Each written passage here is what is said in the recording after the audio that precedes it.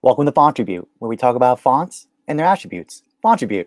It's me, Thomas, again, and I got another guest episode coming in now with another script, Hangul.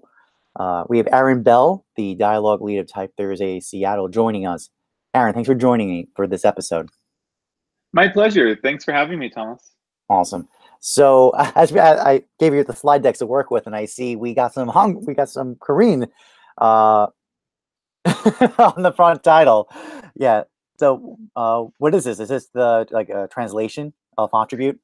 Yeah, transliteration. I think Oh, it's Fontribute. oh, fun. Cool. All right. So let's jump in. So, what do we got? Like, what's the what are we viewing here? Next slide. So the two fonts that we have for the audience's viewing pleasure is one called Dohyun and one called Nanam Myeongjo.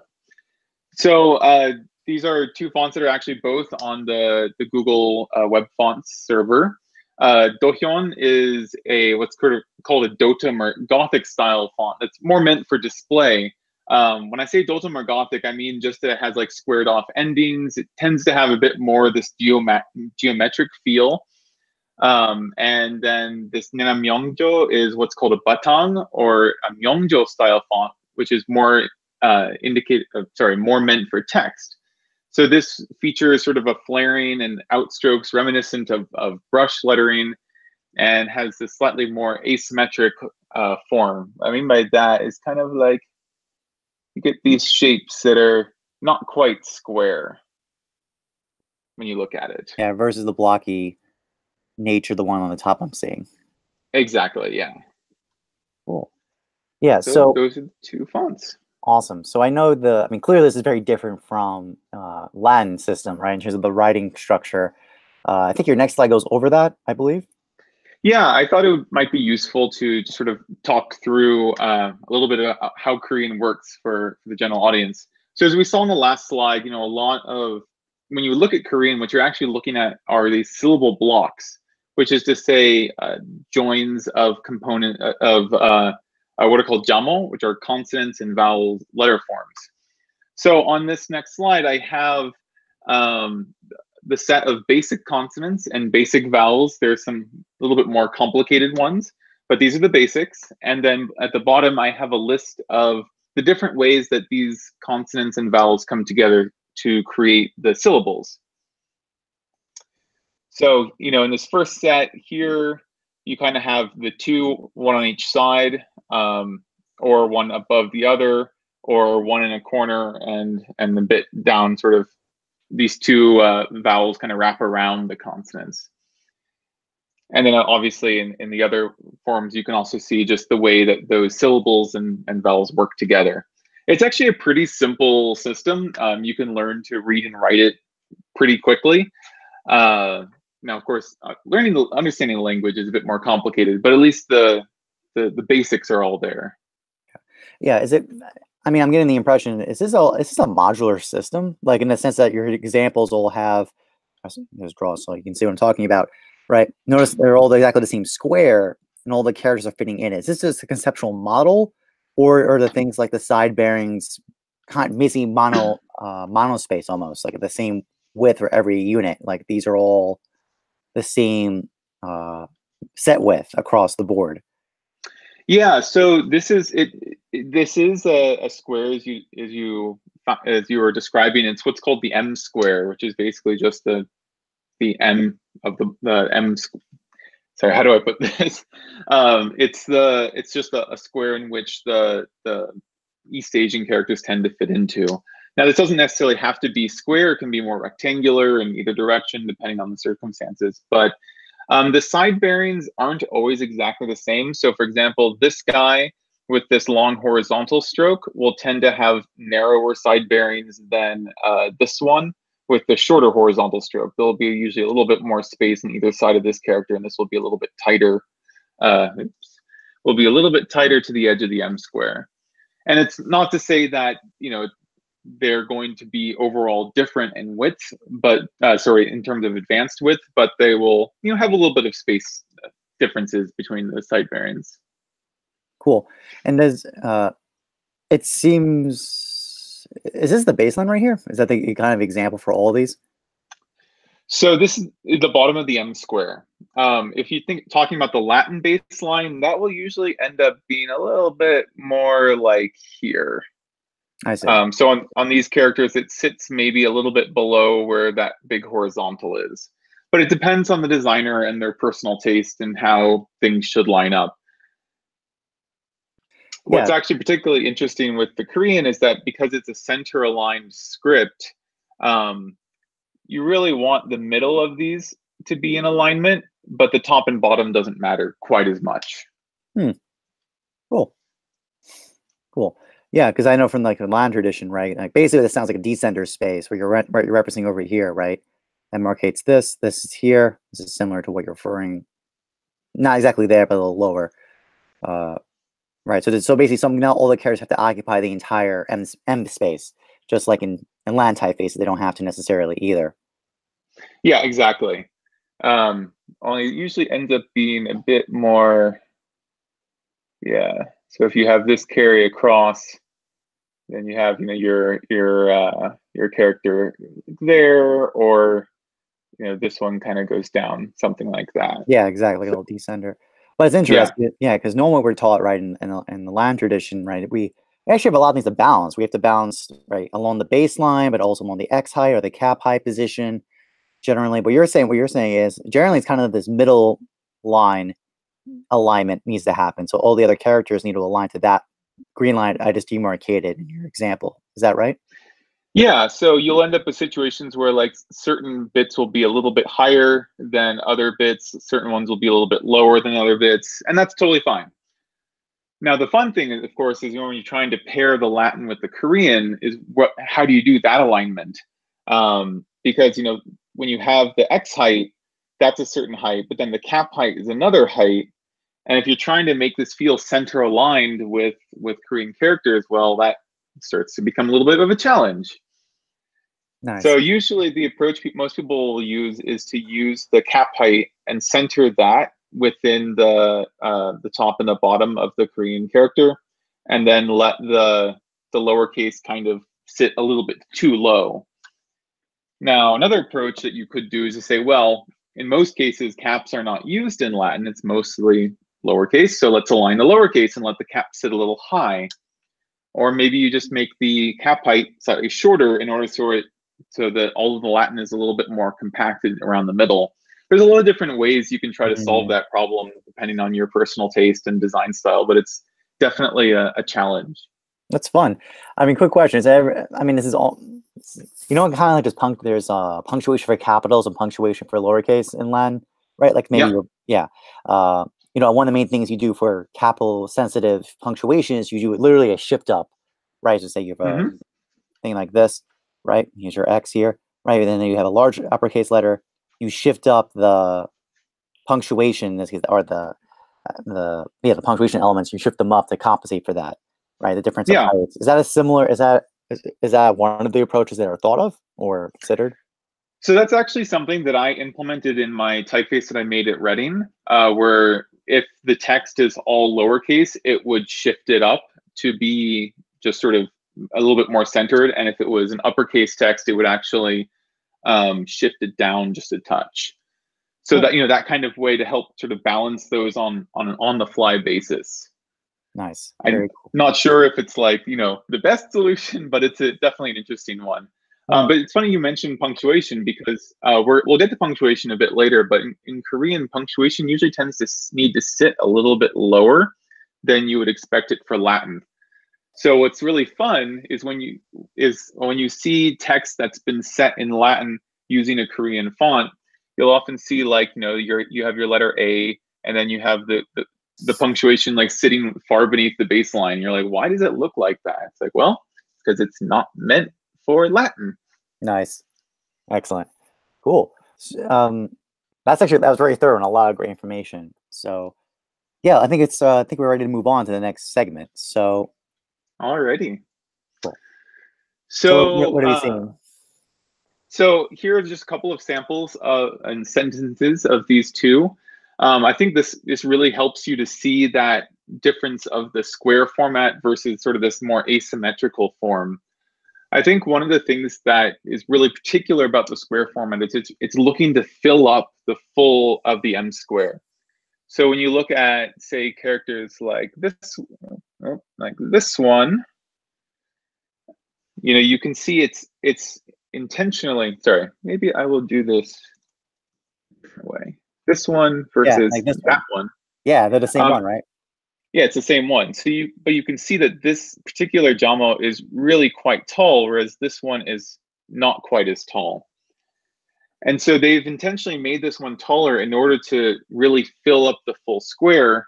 Whereas here, there's more of an effort on the balance and the proportion of the two Jamo of this left consonant and the right vowel. Is there, I mean, would this almost be considered like kind of one of those like brutalist graphic design typefaces that are just raw geometry, right? Where they're kind of obliterating the calligraphic sourcing. Would that be fair? A fair analogy between these two? Yeah, I think you could say that this Dohyun font is really like a graphical font. It's meant for large size display in a way that is just like really impactful and sort of in a graphical way. Whereas the Nanam Myeongjo is much more centric around like text setting and smaller type size and something that you can read and that's comfortable and easy, versus one that is meant to grab your attention and kind of shake you around a bit. Cool. Yeah. I actually really see now once you demonstrated it that that kind of middle line alignment of the items. So it seems to allow kind of bounciness on the top and bottoms, right? Exactly. Yes. Cool. Now, something else that's kind of interesting about Korean is that in the old days, it was actually a vertical script for a long, long time. And so you can see a lot of that verticality still remain when you look at these Myeongjo or Batang style designs. So for example, in this character Ki here, you kind of see it has a vertical axis just about there, where like the balance of the left and the right are roughly even. Whereas, and obviously in these more Dotum style, they don't quite have that quite as much as strongly because it's more everything is squared out. Now, obviously, this horizontal axis is important, but then also this vertical one is as well. So when you're looking at like these nice text typefaces, you want to kind of look for both. Nice. Is it still practice to set these on vertically at all, or only horizontally now? Like the typesetting, like going this way versus this way, or do they? I mean, I assume they go that way, or do they go this way and down? Oh no, it's all okay. It's this way. Yeah. Cool. Just checking. So sometimes text is set vertically. There are actually typefaces that are designed to be set vertically. And when a typeface is designed to be set vertically, the vertical elements are actually enhanced more. So like these will get a bit longer and this will extend just a little bit down more like that. And so that really helps to emphasize that vertical axis even more so than something like this design already has. Cool. So yeah, you can kind of do both. So you can do both. Yeah. Yeah. But some typefaces are stronger or better built for that application than others. Yeah, and so like there's some that will come with an open type feature that say, includes for vertical typesetting, and it has basically an alternate version of all the glyphs that are a little bit more attuned for that scenario. Nice. So you said that mainly references towards this, more text favored kind. Is that ever the case for the display versions or the more larger graphic implications? Yeah, you could see this as well. But I mean, you don't really have to do as much customization on something like this because it's so squared and graphical centric. So this actually would be very easy to stack one syllable on top of the other. Great. Okay, cool. Yeah. And then, also I'm seeing this seems, is it fair to assume that like this is a word, this is a word? Is that the case, or how is the breaking up it happening here? Yeah, so Korean works actually very similar to English in that there's space between words and between grammatical elements. So yeah, each of these is a separate word or grammatical structure. Grammatical structure. Cool. Cool. Yeah, I think we'll talk about it later, but I'm curious about that decision, the spacing decisions, right? In the word space versus the internal spacing. Mm-hmm. Mm-hmm. Well, it's actually what's really interesting is you'll sometimes see that Korean typefaces have far too much space between characters. And so many times people will actually track everything Hmm. in order to get like this really proper space. Like, like here, for example, these elements, if they were at the same height, would almost touch or would actually barely touch, which is kind of ideal. But sometimes you see these characters that have just like really big spacing around them, and that just doesn't really work for the way Koreans like to look at stuff. Huh. So they Cool. track everything in, but then you get the English parts where everything is just like Slammed in. looking like that. Yeah. I And I'm see. always like, aha, I know what happened there. Well, that's fun. Is there? I mean, that sounds like is that a pretty common problem? Like this, basically too loosely spaced Korean. That's what it sounds like from their side bearings. I think it's more of an issue with older fonts, stuff that was made probably back in the 90s. Most modern ones won't have that issue, but it's also the taste of the typesetter. Someone might be like, well, this I think it should be closer in. Mm, cool. So yeah, Nice. most modern ones are gonna just look pretty good. Nice. Cool. Cool. Oh, by the way, so like, is playing a game of trying to because I'm not. Are these exactly the same words repeated in both of these Yeah. examples? All right. Yep. Cool. I'm not gonna play the game trying to match. So this is really interesting. Like, see this guy with this one, right? And then Hmm. this one. Yeah, this one with this one. Yeah. Fascinating. Okay. I think I saw this one is representing your slides, right? For the individual characters. I don't think I have that specific one. I have this guy, Ah, cool.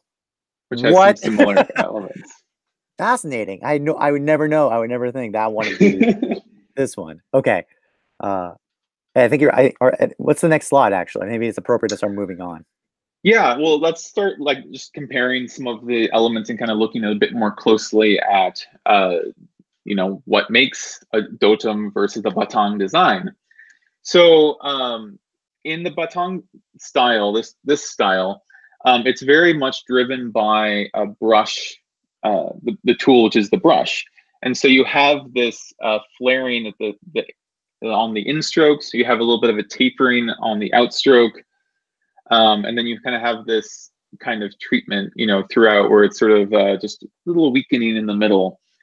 And that's just, very common if you've done brush calligraphy. This is sort of the way that you start drawing characters.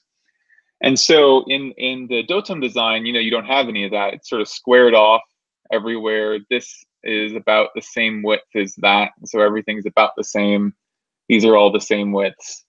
Um, so that's sort of a key difference between these two. But what's really kind of cool about this is this little feature up there Mm, and that little feature there.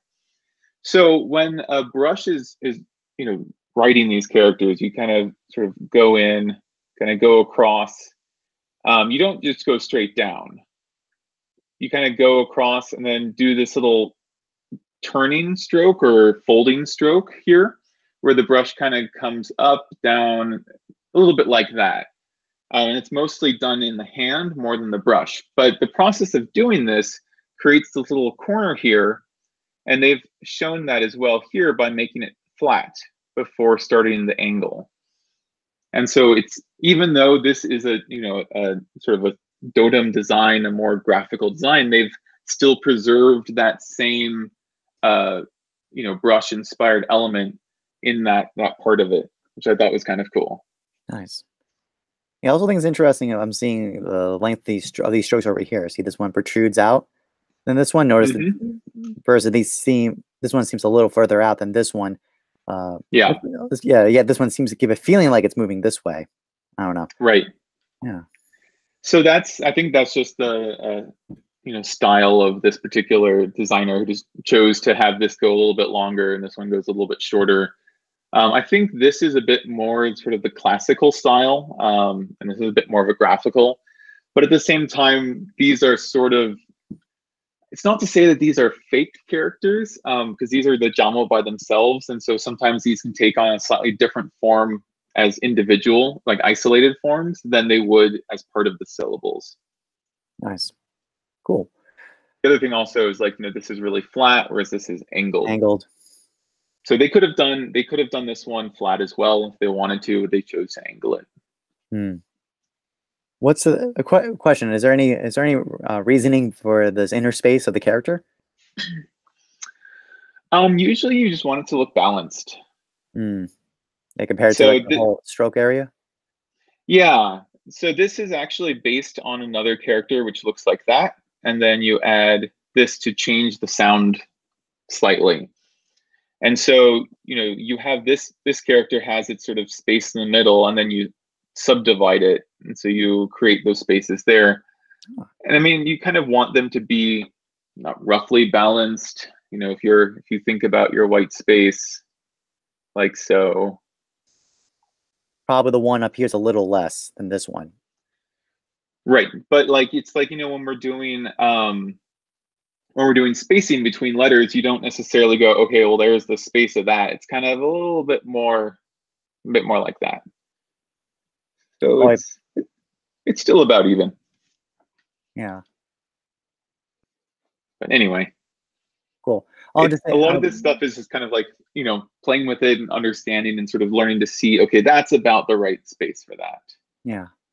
I was just reminded of capital H crossbar, right? We don't put it in the mathematical center, we put it in the optical center, which tends to be a little less here, a little more up here. And it's a little, the visual kind of how you figure that out. It's not like a mathematical formula, but it's not the direct center because that would feel too low or feel too high or feel not balanced. Yeah, for sure. And then also, if you have, a character like this, that middle stroke might be a little bit lower. If you have one more like this, that stroke might be a little bit higher, so that its position will vary based on the syllable in which it's being used. Cool. Awesome. Yeah, also, let's see. Yeah, okay, that's good for now. So on the subject of things varying, here's like a couple of, this is the siot jamo, which is the S sound.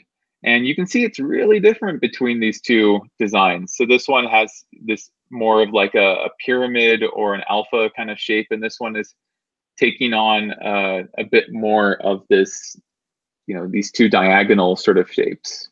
Mm. One thing that's really useful to see here is this feature here. Yeah. Which I've now completely covered. Feature. This is actually the entry stroke for the brush as it's proceeding through this in drawing this character. So it kind of goes like that, and then you finish it with this. And so this is actually a really common element that you'll see in a lot of vertical or near vertical strokes. So the, let's say you have this guy, it'll have an entry stroke there, and actually even here. So, that character you were looking at earlier, we were like, man, I would not have predicted that this was the same, character as that. What's really the key difference is that presence or lack thereof of that entry stroke in the corner that might start to be a bit confusing. Yeah. So then, what's your account for like this? So like, how do we go from this to this? How does that happen? So the Siot's a really kind of cool character in that it has a lot of different forms. So obviously you have sort of this form. You can have a form that's a bit more like that. You can have a form that's more triangular, and obviously as you keep going up, it becomes more and more straight. I see. So what's the other one? I think I've seen that. Yeah, I mean, I'm actually like doing a design that kind of looks a bit more like this, which is a bit mad, maybe a bit too far. But like it's something of it's a very constricted design language in that particular design. Yeah. Is there a specific historical, temporal, like some kind of reasoning that moves this progression of abstraction over into this direction? Not that I'm aware of. I think there is in some of the earliest Hangul, there is this shape that's kind of just like this. And then I think that's fairly easy to pull that out of. I think, and actually, if anything, it probably moves more like this way. Nice. Because like my personal theory is that the earliest stuff was really meant to be drawn, with sticks in the dirt, really easy, something very simple, nothing too complicated. And then as people started using the brush and trying to make it more beautiful, it started to take on a little bit more elegance, and so you end up with that form at the end. So you have the nice flaring, you have tapering, little entry stroke, not this like squared off stuff that's going on over there. Nice. So really, in some ways, the kind of essence of this character is really this triangular shape. That this is just taking it to a more extreme direction. Exactly. Yeah. Cool. Nice. And then also with this Sion, oftentimes, this character feels fairly balanced, but when you see it in syllables, it'll often be a bit unbalanced, kind of like this. Mm. And the idea is that even though this character is now unbalanced as a whole, it's more the character feels balanced because it's sort of playing to that axis point that's going to the vertical axis point that we talked about. Nice. Yeah, quick question, actually. Does Hangul work in a sense of like a bunch of different, like, let me put it this way, in Latin, technically, or N, right, lowercase n, or H, right, and M's, right, they're all the same formula structure, like they all carry from the same source, but we don't just duplicate it, right, or especially not the M. We don't just duplicate N's, just redo it. We usually modify by making it narrower, for example, manually. Yeah. Is that a similar approach over here, or is it? That's what I'm going to assume, right? Or is it some different approach? It's it's complicated. So because there's so many there's so many different kinds of scenarios in which these jamo can appear, you often end up with a lot of different variants of it.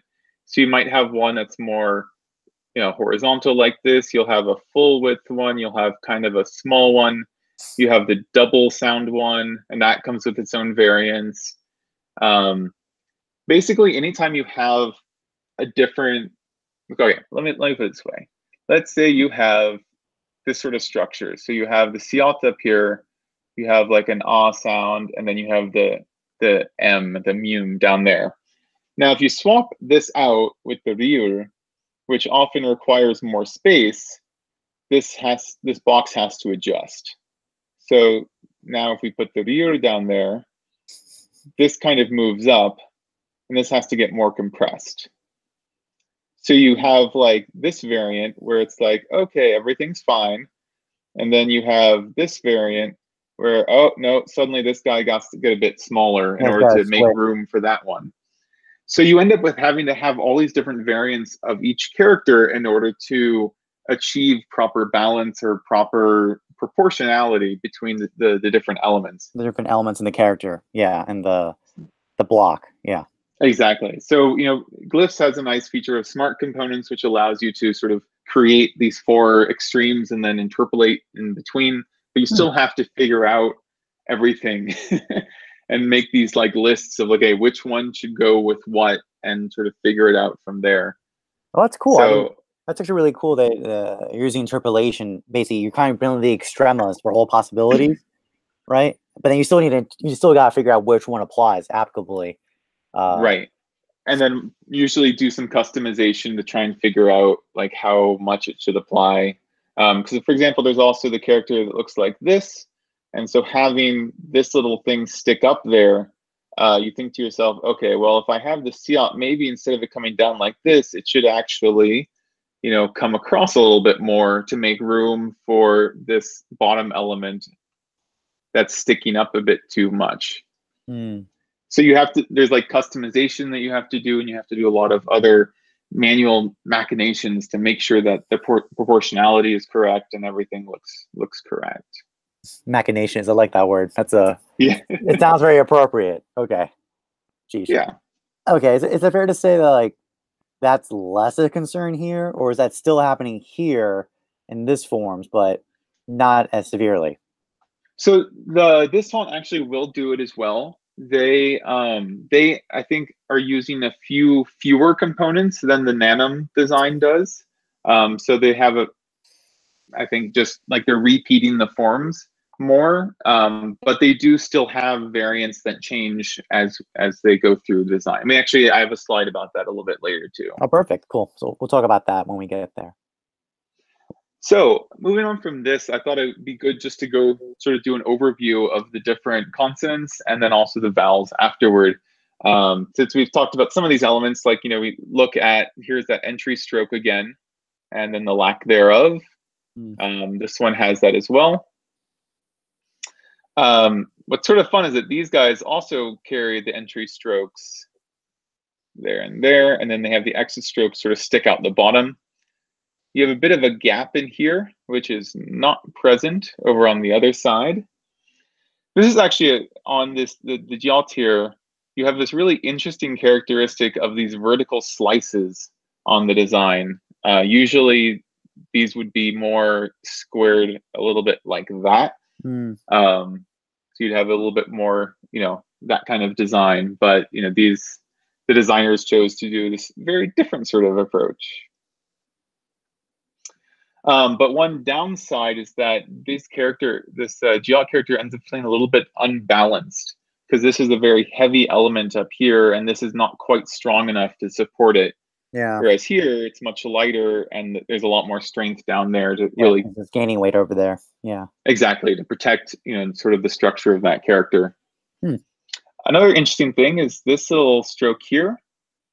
It can be vertical, as it's shown here, or it can be horizontal, or it can be at an angle. It can vary quite a bit, that one. And so it sort of just depends on the design and the particular taste of the designer about which one they want to do. Yeah, it doesn't be consistent. It appears to have to be consistent, though, within its system. Yes. Yeah, they should be consistent.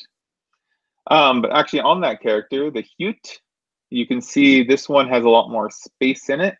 And they've chosen to merge all the strokes together over there. It's always a fun decision. And then here in Hang, you have the entry stroke. You have the entry stroke present there, and you do not have it here.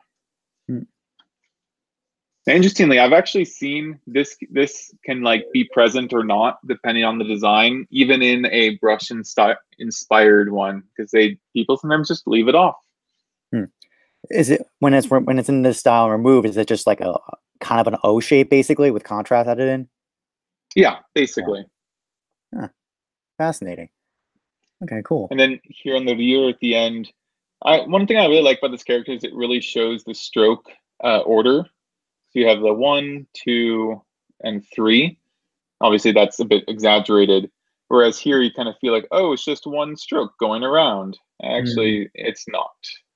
So that's why you have that element there. You have the entry stroke here, the turning, and then this just continues over. Anyway. Yeah. Nice. Random things I find interesting. I think it's very cool. Yeah, and as you hinted before, right, the exit strokes, right, basically over here, for example, right, versus the lack of it over there. Yeah. Precisely. Cool. All right. So what we got, and then so those were the consonants. These are the vowels, or did I mix it up? Yeah, no. So these are the vowels. Yeah, those are the consonants. Okay. And so you just see a lot of the same stuff here. I think one thing that's kind of interesting is that there is a little bit of variation in height between these descending elements. So this is a little bit longer, that's a little bit shorter, whereas here they're both the same. And then similarly, these are a little slightly off as well. They're not quite exactly the same width. The same width. And so that's just helping to sort of further improve the balance and proportionality of those characters. That's cool. Yeah, I see that a little bit here. Like this is shorter than this length, that's longer, right? Which is maintained from this source. I do see that. Yeah, exactly. And that's, because it's balancing against this upper part of that, the entry stroke there. Kind of interesting. Cool.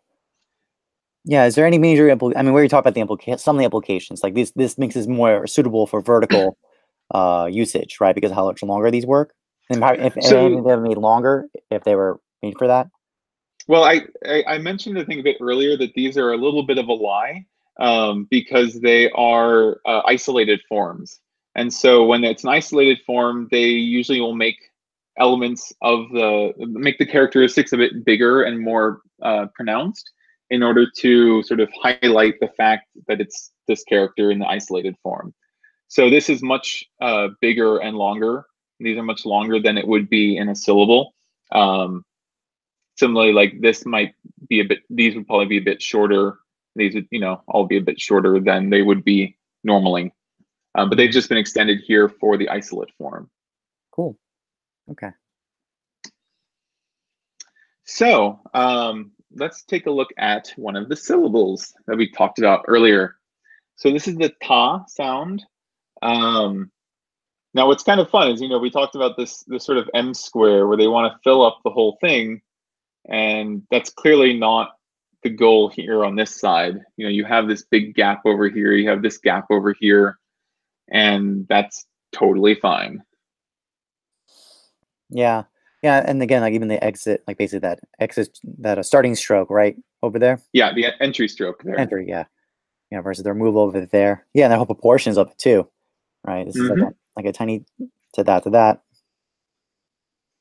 Yeah, so there's actually a set of these like shapes, these sort of shadow shapes like this, where there's what's the appropriate form for this kind of style. And you have like this I forget the name of this kind of polygon, but you see this quite a lot in this sort of style. Another thing that's kind of interesting is that this part of the stroke just continues on and connects. So usually this character, you have that is the form, and if you had wow, that's a really terrible version of that. If you had it in this structure, it would simply end with the same kind of flared stroke the top has. But in this syllable structure, it will continue on and usually will connect up to the vowel. Yeah. Cool. Whereas yeah, you can which see is they not didn't do happening that here. over there. Yeah. Cool. Okay.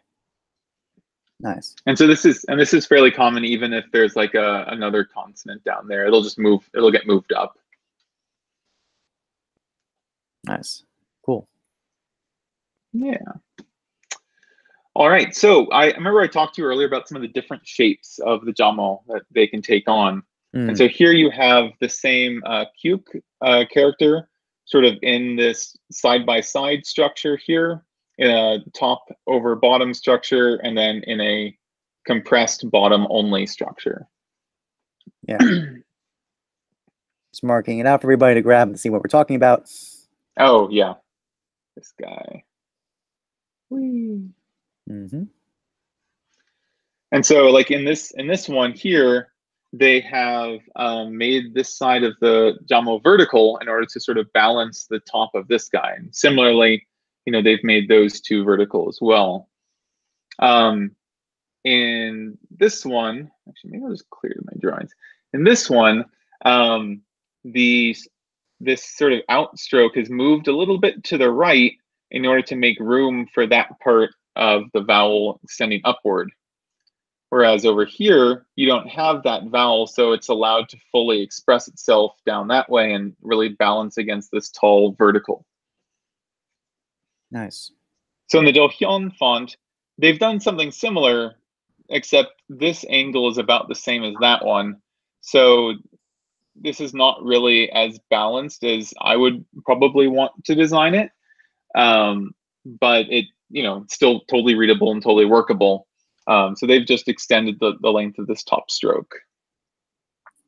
Yeah, they compensate for that. Yeah, cool. Cool.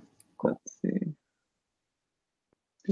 Oh yeah, and the other thing also is that here this height is fairly similar to that height, and they that helps it sort of this whole character feel fairly balanced. Whereas in this one, that's significantly larger than that guy, so this feels a bit top heavy as a character. I mean, they've gotten themselves into a little bit of a corner because of this stroke thickness. and really trying to preserve the stroke thickness and the spaces between these elements. And so there really just isn't much room for that bottom jamo to take in space. Yeah, I think your next slide really demonstrates that point. Yeah, I thought it would be fun to show two of the most complicated characters that exist in Hangul. I like doing these for testing. Oh, like a lowercase g or s, right? And their boldest weight possible in Latin, kind of a similar model. Exactly. So one thing I thought particularly was interesting in this structure was that this real character here at the bottom is the same height across these two characters. Whereas you notice over here, they are A little bit taller. not the same height. So this top one, this hyut, takes up more space than the Sanghyuk does. Or I should say, it usually requires more space than the Sanghyuk does. But in Donghyon, they've done a little trick, in that they've basically brought this top stroke a bit above the M square. So they've shifted it up a little bit. They've merged all of these strokes together to try and compress it into the same space. Now the advantage of that is it actually lets them sort of copy this element as a component between these two syllables, and so they only have to design one. But what's strange is that these are actually not the same component, because the spacing is different and the width of this stroke is different. Yeah, I see that. So I thought that was interesting. But then over here on this side, because they've allowed the ryur to become smaller, so this space is smaller here than that space, they've actually opened up a lot more room for this character versus this one. Yeah, and that's just pretty cool in this one, the kind of like triangularness, all right? This is kind of feeling like this guy's taller than this one, and that's dropping down to this one.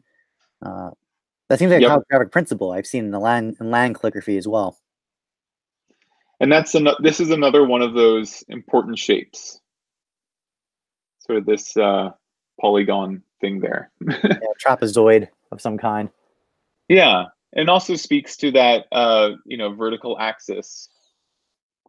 Because usually when these things would be written, you kind of start here, kind of go down and then come up. So it's kind of like something like that. But cool. Like this is it's a very nice, proportionality to have this slightly higher and that slightly higher. Yeah, nice, cool. All right, let's do the next slide. Punctuation. So we talked a little earlier about punctuation. You can see what's kind of interesting is that this one is right on there because it's really squared off. That guy's sitting a little bit below. I mean, punctuation's kind of not boring, but it's a bit more normal in Korean because they basically just use the same punctuation as English. The same quotes, same exclamation point, question marks, commas, periods, same thing. It's just slightly positioned a little bit off what we might expect otherwise. Yeah, because I assume like where would the Latin baseline be? Like here or something? Well, on this one, it would probably be the same. Oh, cool. Okay. Because this squared off structure is such that it would make sense to sort of make everything the same. On this one, I suspect they've probably made it follow these guidelines. I actually should probably take a look again. So your H is probably going to be about like so. Okay. Now it's fun because when you compare it to this guy, it's actually going to extend a bit, past that height. But that's, because you're trying to get that center alignment. So it's all good. Yeah, so they basically raised it up, right, relative to the Latin. They put the Latin neck if it was in the same font. Yeah. Cool. All right, cool. Another fairly boring slide, numbers. They use the same number system as Latin. So here's all the numbers. Nice. I don't have much to say on these, but yeah. Yeah, it's all good. All right, so then we see the paragraph setting. Well, this is the display setting, I think. Display setting, sorry. Long That's day. the next slide. Yeah. I think one of the things that just jumps out at me in this sort of situation is that like the dohyeon is just a really visible, punchy design. Like it really grabs your attention with this graphical element to it. This isn't to say that the Nyanam Myongjo doesn't grab your attention or isn't that, but it definitely feels a little bit like more meant for reading rather than for like short phrases and single words and things like that. Yeah, there's definitely, I mean, again, because everything seems to be aligned to that M square really tightly, it still feels very modular and very consistent across, while this one has a lot more bounciness. Like I sense a lot more kinetic energy, right? A lot of flow in that. And so then that actually becomes more obvious when you look at it in smaller sizes, say in the paragraph setting, where this is just has a lot of squareness going on, and this is just has a bit of a nicer flow to it. Yeah. Now, something that I should probably point out is that this is actually not a normal text weight for Korean, and actually. Koreans will tend to use what has happened to me? Oh, my slides. Go to the next slide. Yeah. Yeah, it's a little weird. You have to go all the way back and down to the bottom. I know. Our production quality. So in text setting, you actually have this is the proper weight. So it's even lighter than we might expect otherwise, which is an interesting challenge because then if you're creating a Korean complement for an existing Latin design, you actually might want to use like a semi-light Latin rather than the regular Latin, because in the US and in other European countries, we're used to reading heavier text. Nice. Do you think part of their explanation is some of the complexity of the characters? A lighter weight means you can fit it, you can do it more successfully than if the strokes were heavier. Yeah, I think that probably helps a lot. And I think also I think there's probably just an element of what people got used to reading, and this is sort of what they like. So this is what people do. Actually, yeah. So in my writing typeface, I actually created 2 different type families. One that was more Latin centric and one that was more Korean centric. That were differentiated by what their base weight was. Cool, nice, good to know that. Great. Yeah. So what's the conclusions you can take from all this? Ooh, what's the conclusion? I just think that, I think one of the things I really love about Korean is that there is so much diversity in the style. I mean, this isn't to say that Latin doesn't have that kind of diversity, but like these really truly feel almost like different scripts in some ways. And I really just love how this really punchy display character just comes out and is like listen to me. But then you can also have like this, really beautiful, really text-centric sort of like, I'm here for reading, just get you your information and move along. Yeah. Do you have any other questions that jumps to your mind? No, it's been very educational. I mean, I think the really powerful thing was the explanation of a lot of the complexities in the book setting one, right? These kind of exit strokes and entry strokes, right, being not really essential, right? And then the what we would call these air quotes sans serif Gothic edition, kind of playing off that really extremely. That at points I was like, how are they related? I can't see how they're related. But once you demonstrated to us how, it made sense how they through kind of abstraction. It still makes sense. They're actually the same character. Yeah, totally. Very educational to me to hear that. Oh, good. Yeah, I'm glad it was useful. One thing actually just jumps out to me here is that Dohyeon actually they get rid of spaces quite a lot, so you end up with this character that just sort of feels like it's a single piece when it's actually 2 pieces. Huh. I think that's just as a native speaker, you just be like, oh yeah, I can read that. It might be slightly irritating, but you're like, it's fine, I can read it. Oh, kind of like the annoying ligature. Like one of those exactly. one of those obnoxious ligatures. I know they're different, but you're gonna force them together. Yeah. Cool. Well, awesome. Well, Aaron, thanks so much for being on the call. I learned a lot, and I'm sure everyone else watching has felt the same way. So thanks for joining us. Yeah, my pleasure. Thanks so much, everyone, for listening. Awesome. Well, everyone, please post if you love this, what you enjoyed out of it, anything you'd like us to talk about again in another episode of Fontribute. And I know Aaron, you had a slide before about different, I think it was different weights or other possibilities of exploring Hangul. I think it'd be great to explore those down the road. Yeah, totally. Awesome. All right, everyone, have a great week. Take care.